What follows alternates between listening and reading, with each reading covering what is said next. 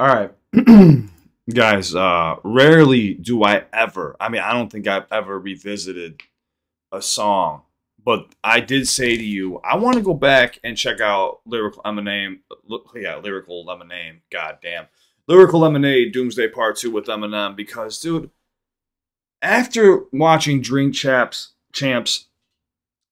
and then now I'm seeing Benzino go on rampages again. He's trying to diss Mercury. He's talking about his weight. He said, you need to look in the mirror. You never lifted a weight. You know, you're whatever, you failed or something like that at lifting weights. And then he was like, why would I? Mercury's reply was like, why would I? It's failed like your music career. And then he was supposed to do an interview with Knox Hill. But then Benzino tried to charge Knox to do an interview. And it got me to thinking, this hurt Benzino a lot more than I thought. And I didn't know this either before I reacted to this. Eminem was responding to Benzino because Benzino was going around talking shit about Eminem once again. So Benzino asked for this. I want to go back and listen to those cadences because I remember Eminem saying, creeping on the low, like he changed his cadence up to get like this real diabolical, just vicious tone in his voice that just like letting Benzino know, like, I know what's going on with you and how fucked up you are. I tore your life apart once. Don't make me do it again. Keep my fucking name out your mouth. What ends up happening? He ends up on a goddamn show. I don't know why his team allowed him to sit there and cry and go on a drunken rant that long and go back and forth with himself.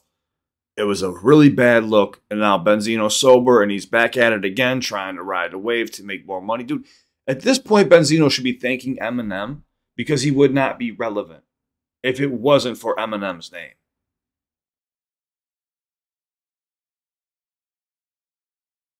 I told you guys, Benzino has been begging for money for years on Instagram and fucking Twitter or X or whatever. I've seen the little mini clips, people laughing about it like in the studio. I felt bad for him on Drink Champs. I truly did. I put mental health before anything. But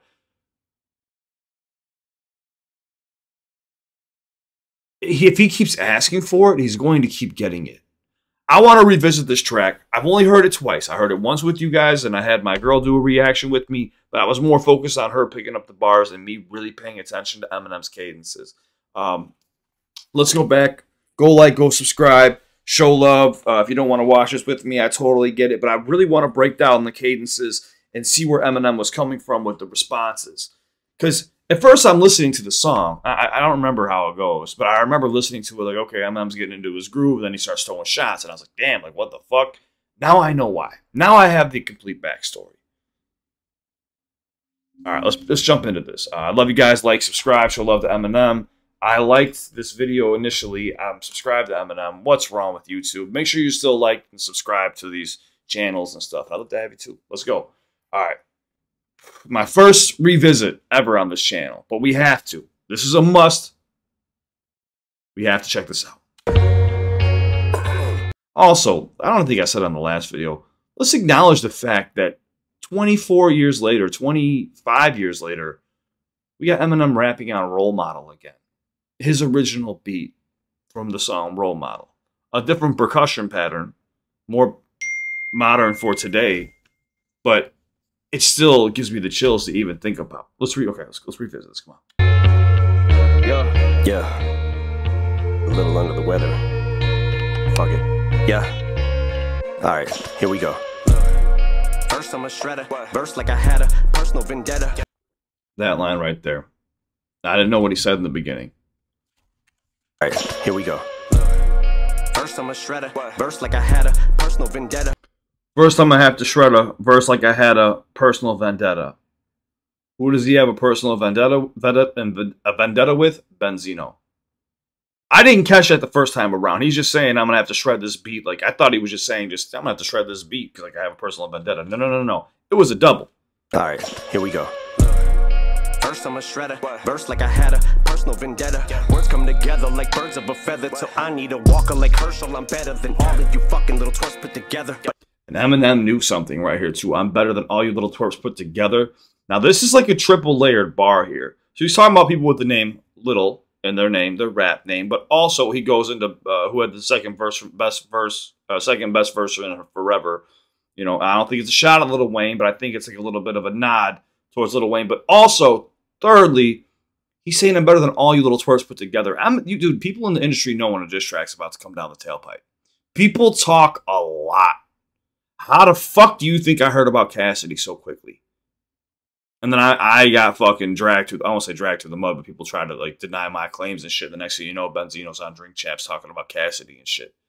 Then Cassidy drops a track, and then he drops another track, and then takes it back. Like it never released, but some people heard it.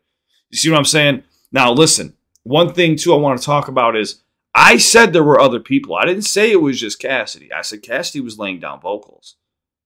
That's all I heard, was Cassidy was there laying down vocals. Benzino walked in with a group of people, and my guy left the studio.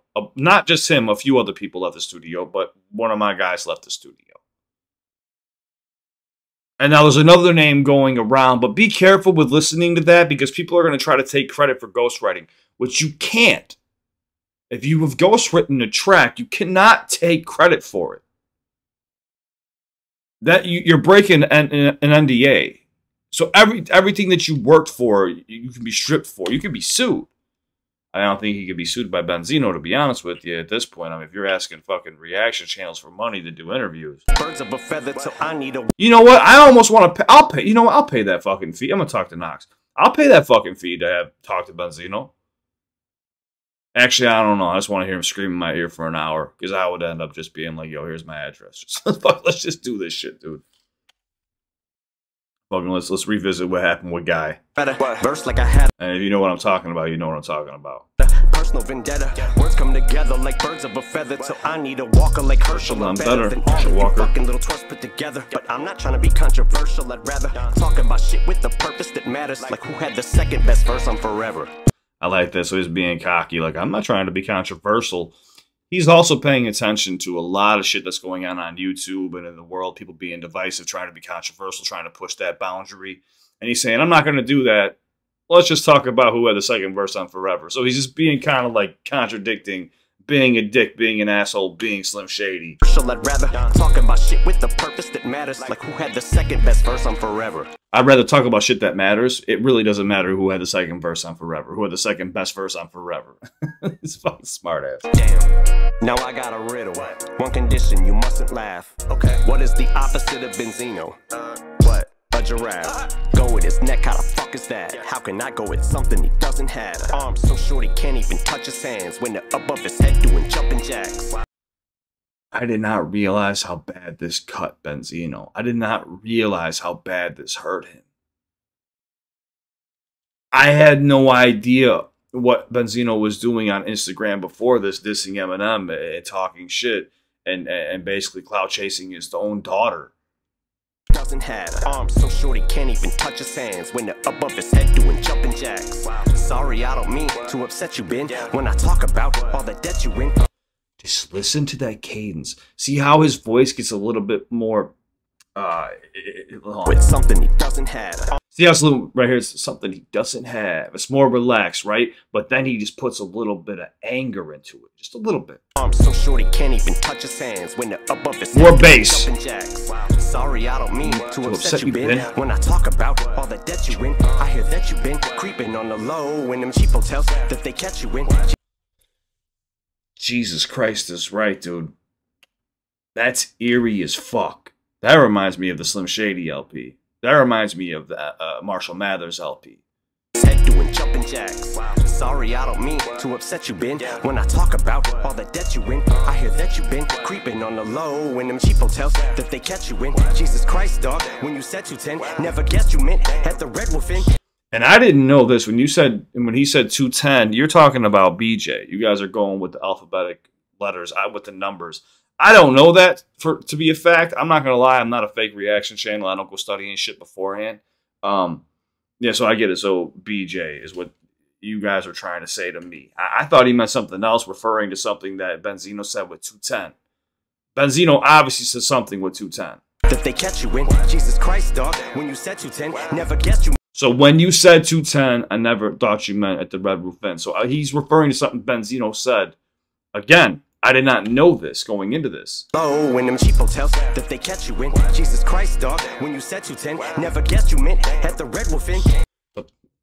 Listen to the crescendo too in his voice. So he brings it down, creeping on the low, and the cheap motels that they kept you in. Then he starts building it back up for a crescendo. Listen. How the fuck is that? How can I go with something he doesn't have? Arms so short he can't even touch his hands when they're above his head doing jumping jacks. Sorry, I don't mean to upset you, Ben. When I talk about all the debt you in, I hear that you been creeping on the low in them cheap hotels that they catch you in. Jesus Christ, dog. When you said 210, never guessed you meant at the Red Wolf Inn. In a room with one single bed, 2 men. Shady man, you can. Yes, I can. Well, God damn! It hits so much harder now after things have been brought to light. In a room with one single bed, 2 men. Shady man, you can. Yes, you can. Like, this dude has grown-ass men at 60 years old crying. Not just crying, completely melting down. Again, I am here to support mental health. But now that I hear Benzino's on a frenzy trying to talk shit and charge people for interviews and stuff like that to beef with them and hopping in people's DMs, attacking them, he's back on his fuck shit. So you lost all sympathy points with me. And I wanted to listen to this again to see exactly. I wanted to hear Eminem's cadences. I was so focused on the lyrics, I was not paying attention to the cadences. The Red Wolf Inn, in a room with one single bed, 2 men. Shady man, you can. Yes, you can. Well, I guess then I regret to inform you hate to spoil a day, but this doesn't bring me no joy to say. Guess that Coiler Ray feets in the toilet, eh? God. All right, now someone mentioned this too. Coiler Ray feets in the toilet. He means a feature, but someone said feets in the toilet as in like she had an abortion. I don't know if that's to be true. But if that is the case, that is a nasty doubled as well. I don't know if that is true.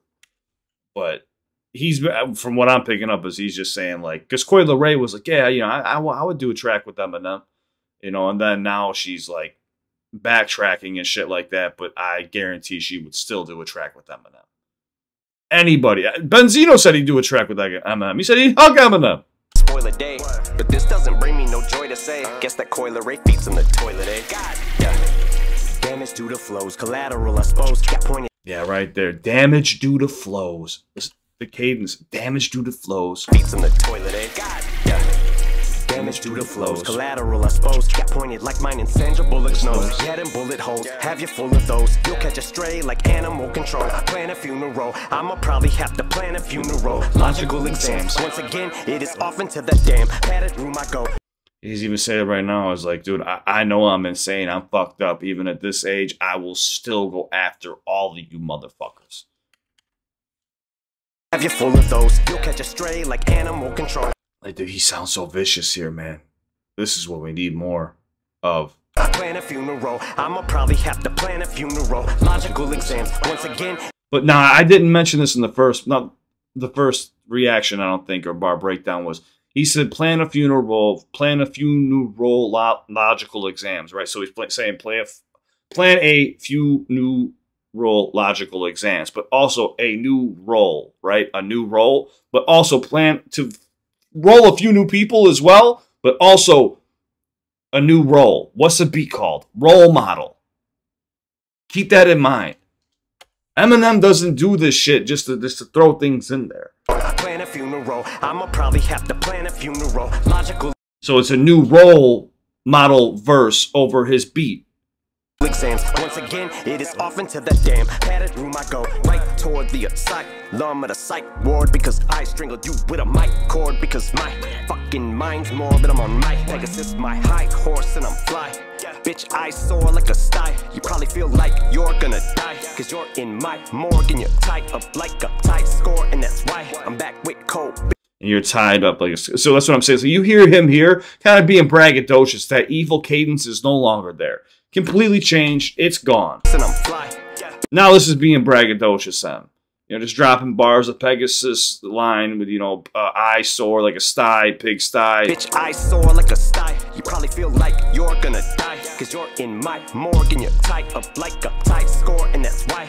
You're tied up like a tie score, and that's why. I'm back with Cole Bennett, and I've been it. The level J. Cole Bennett. It's aftermath that I ride for till I die. I didn't even think about that either. Tied up and talked about strangling him with the mic cord as well. Yeah. Like I said, I had to go back and revisit this. I was not paying attention to the cadences. I did not have the full story in front of me. And now that I do, I realize how fucking damaging this was. You can go ahead, go back and listen to Rap Elvis again. Please, go. It's not as good as people thought it was. I think it was the initial shock that Benzino was rapping that way. And everybody knew something was up. Even on Vulturious, I was like, this is better than anything I've ever heard before, especially that proof bar. And you heard a lot of motherfuckers from Detroit come out and be like, yo, like that shit. Even Cassius, he roasted his ass and basically was like, everyone got the green light now. You know, you don't want to speak ill on the dead, and I'm doing that right here with fucking Benzino. But yeah, man, I had to revisit this. I wanted to check out the cadences. Anything I listen to or watch is with you guys at this point, guys. I don't like to do. Only thing I listen to on my own is podcasts or audiobooks. Music wise, if I listen to it with you, I'm got so much shit going on that I don't retain it. So this is pretty easy for me to do, or easier for me to do than if I was listening to it on my own. I'll sit there and study it for hours. His cadences were vicious, and he switched them up multiple times, at least like 5 or 6 times.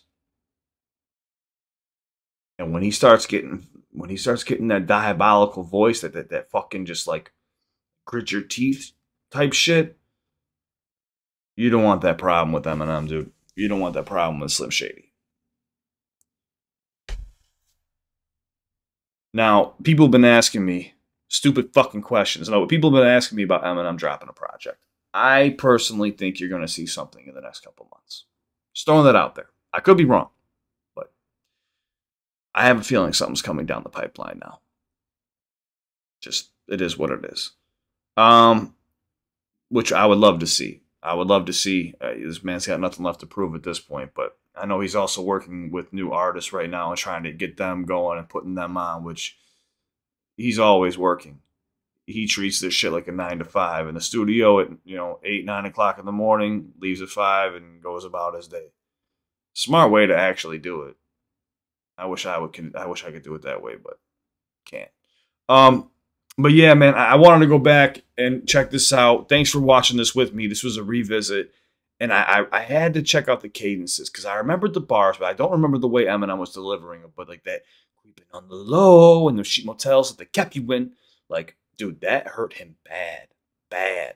Like, to the point where you would go on a podcast and just fall apart completely in front of the world. Like, I get it, you're drunk or, you know where you're at. You know you're on camera. What are you doing? Like, you can't be that drunk and just forget that you're in front of a camera. So now it almost makes me feel like he's playing to the crowd for sympathy. And then a day or two later, he's insulting other artists that I'm cool with and sending them DMs trying to be mean and shit. Like, no. Now you don't get that fucking sympathy pass from me. Now we're going to revisit this. We're going to relive this. I'll fucking react to this every fucking day for the next 365 days. I won't be that petty, but yeah, man. And then you try to charge a friend of mine fucking for an interview. What the fuck is wrong with you? You approached him, and he roasted you on a fucking track. Knox, if I wasn't supposed to share that information, I'm sorry. We were talking. I seen it in the group chat, and I was like, what? I was like, he tried to charge this dude for a fucking interview? And that even shows you what Eminem saying, like, and I heard about all the debt you in. Eminem's got receipts. And then now at this point, guys, you can hop in my. There's people who are gonna hate on me. They're gonna hop in my comment section talking about Benzino kills your rap. God, dude, whatever. Benzino did this. Benzino did that. Benzino also just cried for Eminem and wished for them to be friends and come together and give him a hug. So if you want to talk about how he slayed Eminem, the dude was just crying on a podcast. You could save that shit for somewhere else. And he also admitted to having writers multiple times now on the track. Null and void. Dude, if Eminem says one more thing, I'm afraid Benzino might just do something to just not be here anymore. Which I don't wish that upon anybody, no matter how evil or vile they are or divisive they are. I don't wish that on anybody. Eminem's probably doing him a favor by not responding or saying a damn thing. Let's keep it a buck. I wanted to check this out, man. Thanks for watching the revisit with me. I didn't break down the bars like before, but I had to check out the cadences. That was my focus this time, was the cadences. And God damn, dude. Show love to Eminem. Go like, go subscribe. And what you guys think? Comment down below. And yeah, man, I can't wait to check out more music from Eminem. Let's just say I've heard he's working on something. That's all I'm going to say. That's all I'm going to say. I'm leaving it at that. I love you guys. Be safe. Thanks for watching with me. God damn. That was rough.